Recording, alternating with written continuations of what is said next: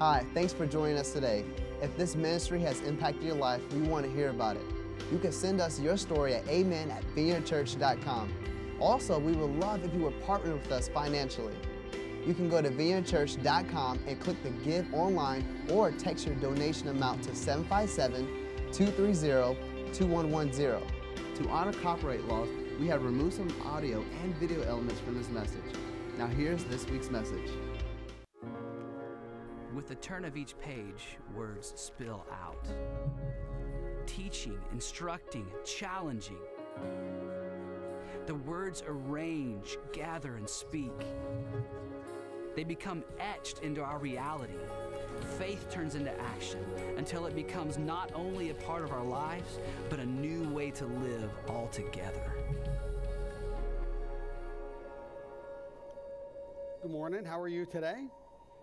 Welcome online if you're joining with us. We're glad that you're part as we start this new series, Encouraging Words. When we're in a difficult place, maybe we need some encouragement. Where do we get that from? Certainly, God's Word gives us encouragement.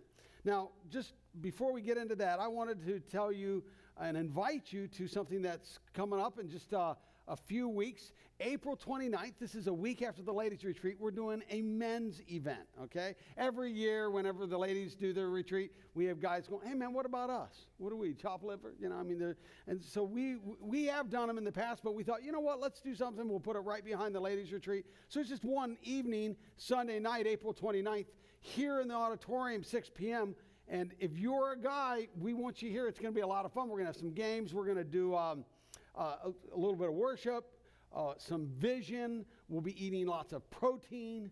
It'll be a lot of fun. So if you're 18 and up, you can come and be part of that. If you want somebody to come who's less than 18, make sure they're just sponsored by you or somebody, you know, who's an adult, and that's great. They're welcome to come. It's going to be a lot of fun. So we hope that you can come and be part of that. Again, April 29th, Sunday night, 6 p.m., this building, this room right here, okay? Well, you know, I have a question for you. Have you ever done something and then given up too early? Sometimes you don't realize it's too early until you realize, dang, man, if I would have just pushed forward a little more, you know, everything could have changed. The results would have been different. I was thinking this week about one of those times that happened to me. I was younger. I used to be an avid backpacker when I was a young man. And this one time I was going up into the mountains. I lived in southern Arizona at the time, and the mountains they just jut up into the sky. It goes up about 11,000 feet, and you know, in like a 15-mile hike, you know, switchbacks. Starts out in the desert where there's cacti, where there's rattlesnakes, there's scorpions, and by the time you're done at the end of 15 miles, it's pine trees and deer, and it's just a whole different experience. So we start at the very bottom. It's in the middle of the summer. Me and my bud, it's like 110, super hot. We're hitting these switchbacks. We got a pretty heavy backpack on, and just drudgery. We're just exhausted hour after hour. We're taking breaks. There's gnats in our face. It's just so hard. And we had a map, but we didn't have the pedometers and the things they have today. So we thought, man, where is this? We thought there was some kind of rest area, and it just seemed to never come. We finally got so discouraged, so tired, we just decided we're going to camp right here, right there where the trail is. I mean, there's no place to camp on a trail. And so we just kind of cleared out a place where there was some cacti, and it was a horrible place to be. You know, there's like rocks. It wasn't level. We had to pull some cacti out. That's real tough. And then the ones that weren't pulled out, they were still all around us, and they were like about this high, and they had like hypodermic needles, and they kept skewering us in our calves and our ankles, and just. It was so miserable. You know, we created a little fire there to get some water. We had to bushwhack all the way, you know, like a quarter of a mile down this ravine to just get some water. So anyways, in the morning, we could not wait to get out of this place. It was like horrible. We get all our stuff. We hitch up our backpacks. We go about 10 minutes around this bend. It opens up, you know, trees, bushes, a little, that ravine, actually, that's where the stream was, you know, and it was like right there.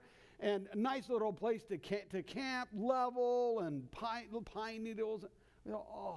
10 more minutes, it would have been a whole different experience.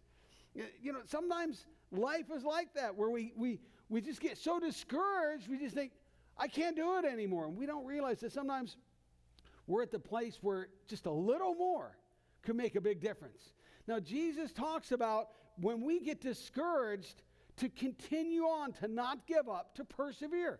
Because that's a message we need. Certainly it was a life lesson I took from that experience I told you about, but it's something that we need all the time to remind ourselves, hey, especially when you're discouraged, you need something to kind of keep your hope up, right? You need something to kind of keep you going. And so we got to keep going. Jesus tells a number of stories. I want to look at one. If you have your Bibles, you can follow along in Luke, the Gospel of Luke. And we're going to look at chapter 18. There's a portion. He tells a parable about not giving up. It's kind of a comical story, actually. It's because he's got this powerful judge and this powerless widow, and they kind of are at odds. And then the widow wins in the story. It's somewhat funny, but makes the point. And so it says, then Jesus told his disciples a parable to show them that they should always pray and not give up. So he kind of sets the stage.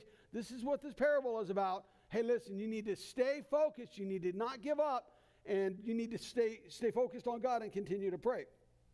And so we meet this judge. Now, he's a real rascal, and I think Jesus sometimes gets these really bad guys for shock value, so it really gets their attention. Verse 2, he said, in a certain town there was a judge who neither feared God nor cared what people thought. In other words, he didn't give a hoot about what other people thought. He was unsympathetic. He was callous. He was hard-boiled. He just could give a rip about anybody, much less this lady who's coming to him, this widow. Verse 3, there was a widow in the town who kept coming to him with the plea, grant me justice against my adversary. And so we don't know what her problem is, but she is continuous. She keeps coming at him, pleading, hey, listen, I need help. I need justice. I need you to help me. Now she's a woman, and in that day and age, a woman had no rights. She's a widow, so she's like on the bottom of the social ladder. She has no resources. In fact, widow means forsaken or left empty. However, she's no pushover. She keeps coming to this judge, and it boils down to a battle of the wills. Here it says in verses 4 and 5, for some time he refused. But finally he said to himself, even though I don't fear God or care what people think, yet because this widow keeps bothering me, I will see that she gets justice so that she won't eventually come and attack me. Here he is. He's got all the cards. He's the judge. And he's going, hey, man, this lady, she's out of control, man. She might end up, that word attack means give a black eye or a bruise.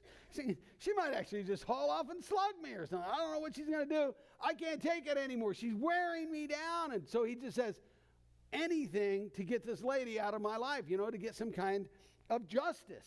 To get some, she wants justice. He goes, just to get some kind of peace. Now, is this how God is? Certainly Jesus is setting this up. And he tells this story in such a way where he says, hey, some people basically, he's saying, think God is like this. That you have to keep badgering him and begging him and pleading and pawing at him and scratching at him until finally he goes, oh my goodness. This person, just to get them out of my hair, I will just, okay, whatever, I'll give you what you want. And that's the way some people see it. So Jesus tells a story. But his message here is really, he makes a comparison, but it's a comparison by contrast. He is saying God is not like that. That even though some people see God like that, he goes, this is not how God is. God is not somebody you have to continue to plead with and harangue and harass and beg and grovel. He goes, no, God's not like that. And yet when we pray, we find God doesn't always answer, certainly right away, right? Sometimes there's this long delay. Sometimes it's way, way long. So why? If God wants to grant what our requests, if he's not like that evil judge, that callous judge, and he wants to grant our requests, why is there no answer, or certainly a delay or a long delay? Well, the Bible talks about this, and this is part of, we need to know what's happening. Why is there a delay? When we understand that, it helps us to persevere. It helps us to keep going. It helps us to not give up when you know there's something behind the scenes. Verse 7, he says, and the Lord said, listen to what the unjust judge says, and will not God bring about justice for his chosen ones who cry out to him day and night? Will he keep putting them off? It's a rhetorical question. The answer is no, he will not. God is eager to answer your prayers. He's eager to answer them. So if he's eager and it doesn't happen, why persist? What's going on? 4 reasons. Number 1, persistent praying helps me to focus on God. It helps me to focus on God. It reminds me, not God. God knows he's the source, but it reminds me that God is the source. Sometimes we get fuzzy about that. You know, when we're in trouble, when we're in a crisis, God's for many people, God is not the first place they go. They go everywhere else, anywhere they can to try to resolve their crisis, their problem. And when we pray and there's a delay, it causes us to remind ourselves, no, God is the one. When nobody else, no other thing can help us and rescue us, it keeps drawing us back to God. You know, God is the one who's going to rescue me. The Bible says, and my God will meet all your needs according to his glorious riches in Christ Jesus. And so he says, he's the one who meets our needs. We don't have to keep coming to him, and it's not some kind of blackmail thing going on. No, God is the source. Now, we have a short attention span. We go to God, we pray, and then we get distracted, right? Well, see, God wants us to continue to come back to him to remind, hey, he's the source. He's the source. And things that are really important, sometimes it takes more than what we have, honestly. Just some of us, we just haven't grown our spiritual life or mental capacity to pray, because it takes a lot of work to pray. That's what Hebrews 4 says, is that we actually enter into labor when we pray. It's hard work. You know, in Korea, where they have the largest church in the world, a lot of the churches there are the mega churches here are like average size for South Korea. And in Korea, there's some large churches, and a number of them have places where they pray. One church in particular in Seoul, Korea, has what they call Prayer Mountain, and people go and pray on this mountain. You know what the mountain is? Just a carved out hole. They don't want it comfortable. They encourage you to pray in a place where you're not all that comfortable. You know what happens if you're real comfortable and you start to pray? Right. You fall asleep. You get some good shut-eye. That's what prayer plus comfortable means. Catching up on some well-earned rest, right? And so sometimes it's good to not let yourself get that comfortable. It's okay to be outside and be a little cold. It's okay to maybe be on your knees. It's okay to walk around. Sometimes you don't, if you really want to pray about something and you're letting God do something in your life and you're letting the power of prayer at work, it'd be kind of like going to the gym and getting too comfortable. I mean, you're there to work. It's not all about being comfy. It's about working and doing something in the heavenlies.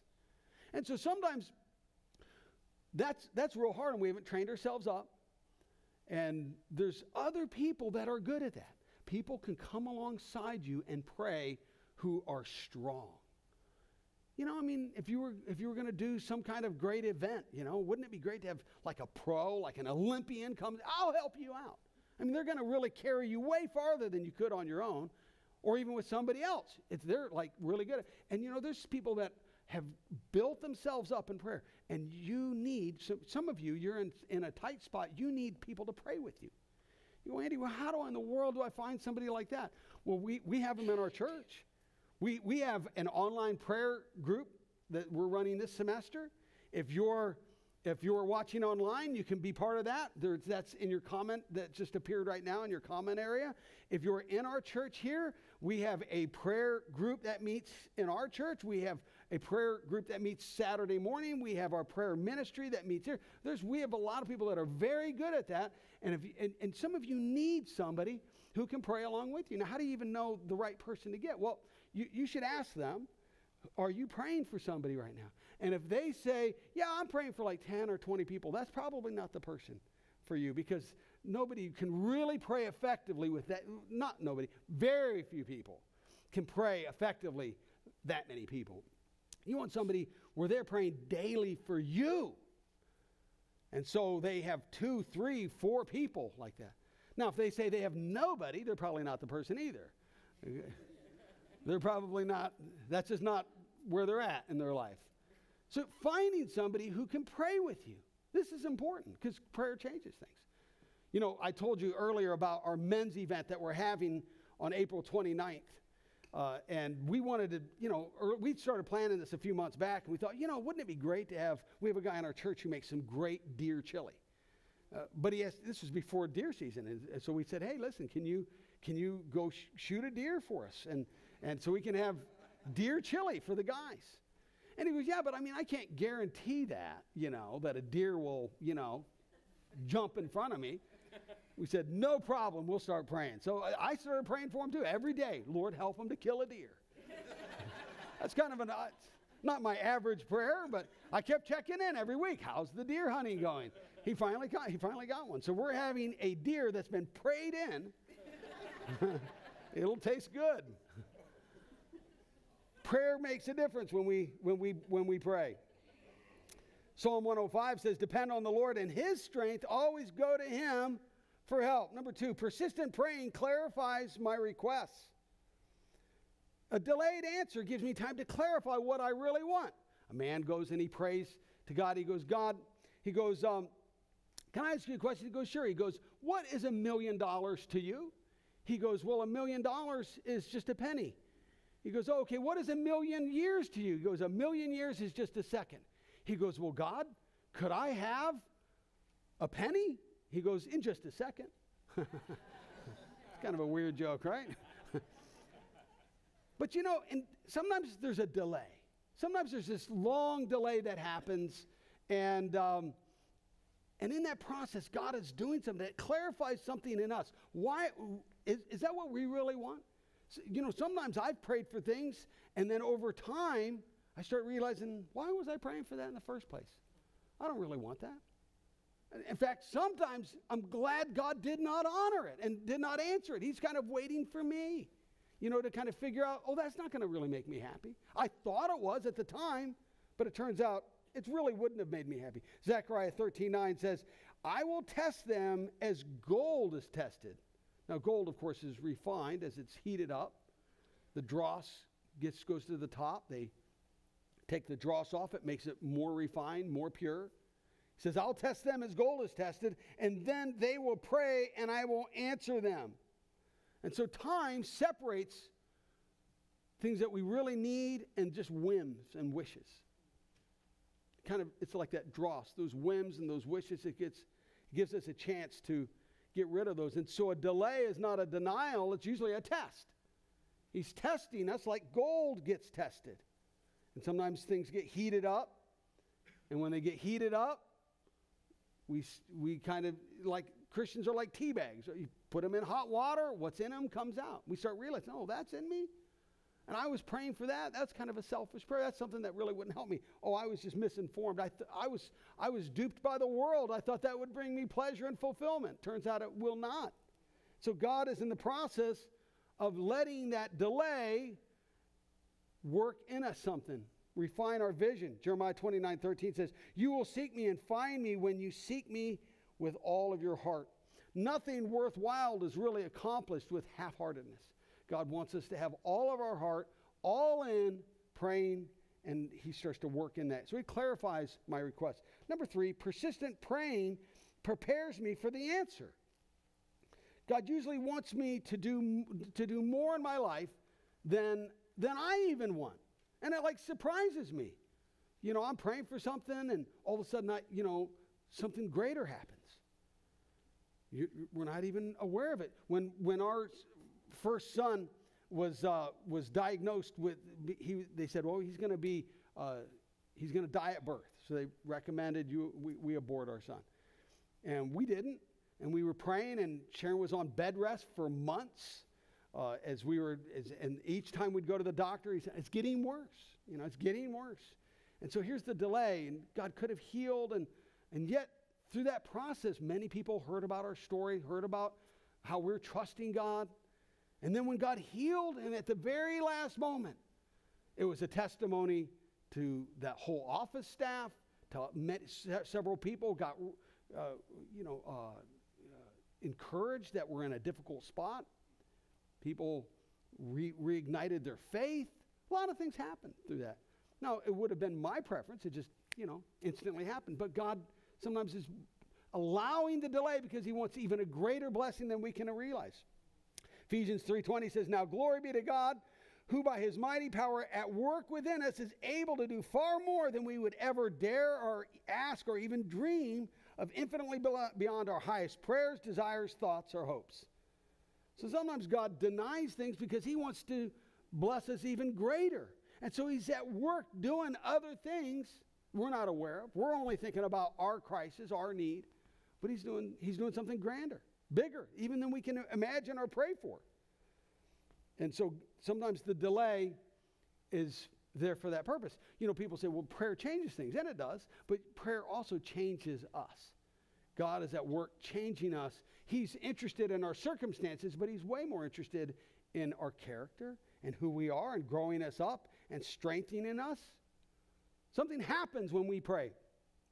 Recently, I was reading about the biologist and Nobel Prize winner Elizabeth Blackburn. She got her Nobel Prize for discovering why aging happened, and particularly premature aging, wrinkled skin, gray hair, an immune system that starts to break down. And it happens because the chromosomes at the ends start to break off. And in her study, she discovered that this breakage happens when we encounter difficult things in life and we get stressed out. And it's kind of this fight or flight thing. We get all filled with, our whole body starts surging with the destructive hormones, and it becomes destructive on our bodies. She says through prayer, through meditation, but I'm adding prayer. She goes through meditation that we start to approach problems in life differently.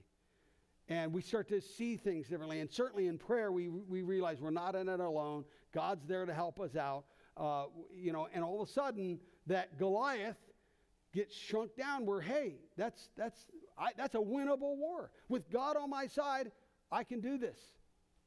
And it helps physically, helps your body out. So God is doing something in us while we're waiting. And then number 4, persistent praying strengthens my faith. It strengthens my faith. Prayer and faith go hand in hand. It's like this one church, there's a lightning bolt strike right in the middle of the service. Everybody freaks out. They run away as the smoke clears. There's only one lady left, and Satan standing right there where the lightning bolt was. And she looks like she's undaunted. And he goes, aren't you scared of me? And she goes, I'm not scared of you. I've been married to your brother for 35 years. Well, sometimes we have difficult things. And when difficult things come to our lives, our faith gets strengthened. We can get stronger through it if we approach it prayerfully. Galatians 6:9 says, let us not become weary of doing good, for at the proper time we will reap a harvest if we do not give up. And so you remember the harvest is coming. You go, well, the delay is long. Well, then the harvest is going to be big. You're going to have a bumper crop. God's doing something huge. I read about this story of Rees Howells, missionary of Africa. He was converted in the Welsh revival back in the beginning of the early 1900s. And his dad was a miner. He was a miner. But God did something terrific in his life. And he comes to Christ, and he starts praying, and God says, he senses God wants him to be a missionary to Africa. So, but he doesn't have the resources. So him and his wife, they were going, this is what God wants. They only had enough, they kind of calculated up. If they sold everything, they would only have enough money to get like 50 miles on a train out of town. So God says, well, to him in prayer, he goes, who is your source? He goes, you are. He goes, well, then act like it. So he goes, okay. So he just announces to the church, we're going to be missionaries to South Africa, to Africa. We're going to go there. And so they throw a party for him. They send him off. They pray for him. He gets on the train. He gets 50 miles out of town. They get off the train. He's standing, him and his wife, at a train station in the middle of nowhere, like he's going, I look like a fool. Here we are. And God speaks to him and says, what would you do if you had the money you needed? He goes, I would go get in line, get a ticket, and then get on a boat and go to Africa. So he goes, well, then do that. So he gets in line. There's like 18 people there in front of him. The line's getting shorter. He's thinking, I'm going to look so dumb when I get to the ticket counter if God doesn't come through. And then there's only 2 people finally between him and the ticket counter. And right then, the people right in front of him, they turn around to him and his wife and they go, you know what? We decided we're not going to go. You can have our tickets. And so he ends up, going there, going to Africa, converting many, many people, ministering to many people, coming back, planning a Bible college. And his life was about just prayer and seeking God, letting God grow his faith. When that first happens, you're like awestruck. But as you start to trust in God, you start realizing, no, God's faithful. God comes through. And this is certainly true for us. Jesus concluded this. He said, I tell you, he will see that they get justice and quickly. However, when the Son of Man comes, will he find faith on earth? I think it's interesting, here Jesus starts out talking about prayer, but then he says, he ends with faith. And the reason is because they go together. Our faith and our prayer, they go hand in hand. What you are praying for, if you have a prayer list, which you should, I do. In my notes in my phone, I have one of them called prayer list, and I have something I pray through, and I have what I'm praying for, and then when I started praying for it.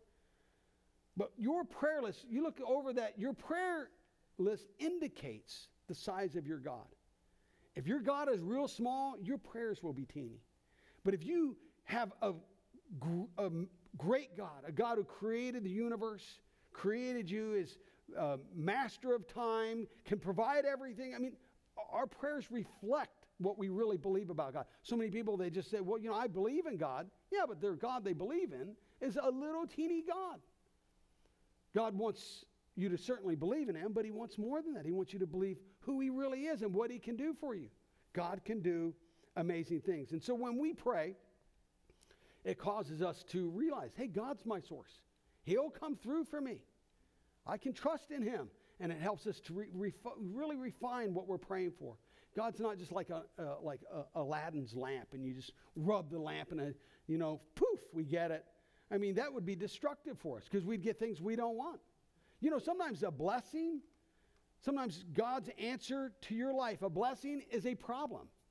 You ever thought of that? It's a problem for you it becomes a problem. And so have you ever thought of that? When you're praying, the Lord bless me, you might be just, God, give me a bunch of problems. And so we want to be real specific because often blessings are problems. They come with problems, right? My 3 boys, they're certainly God's blessings to me, but they had their share of problems too. We want to be specific.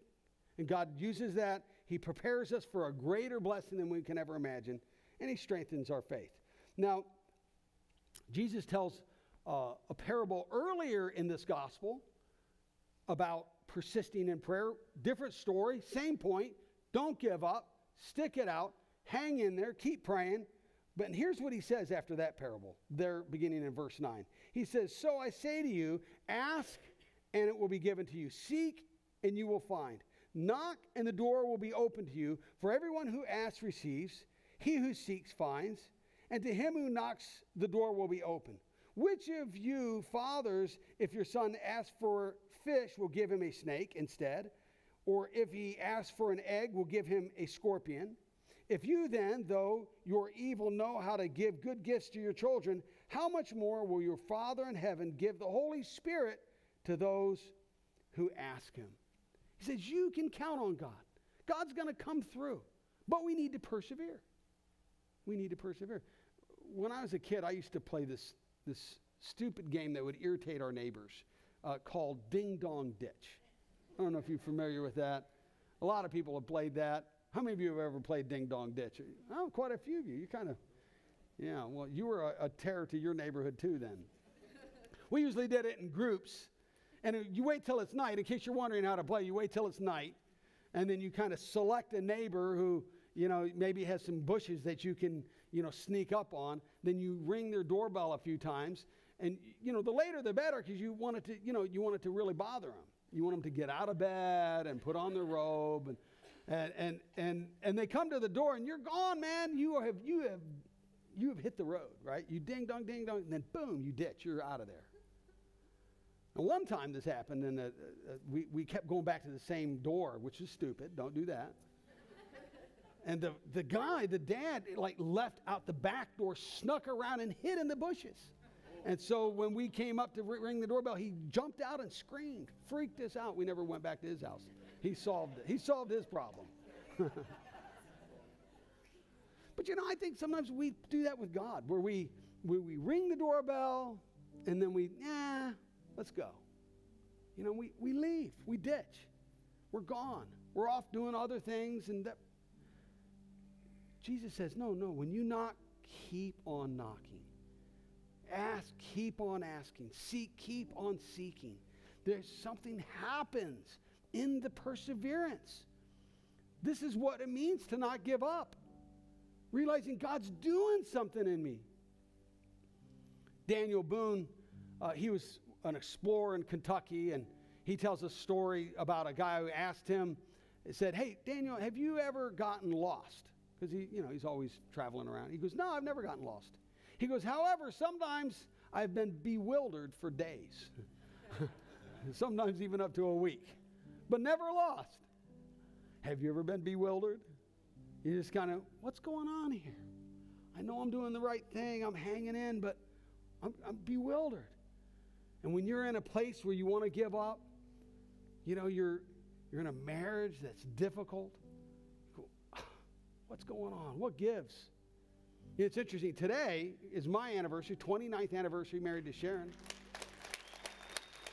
And you don't get to 20 years or 29 or 30 without having some bewildered moments where you're going, what's going on here? How's this thing going down? Or maybe you have an illness, or your job is so unfulfilling, or you have an unmet dream and you're thinking of giving up on your dream. Are you thinking of giving up on yourself? When you're in a bewildered place, it can be pretty discouraging. God's message to you is don't give up. Don't give up, look up. Let's pray. Okay, would you bow your heads with me?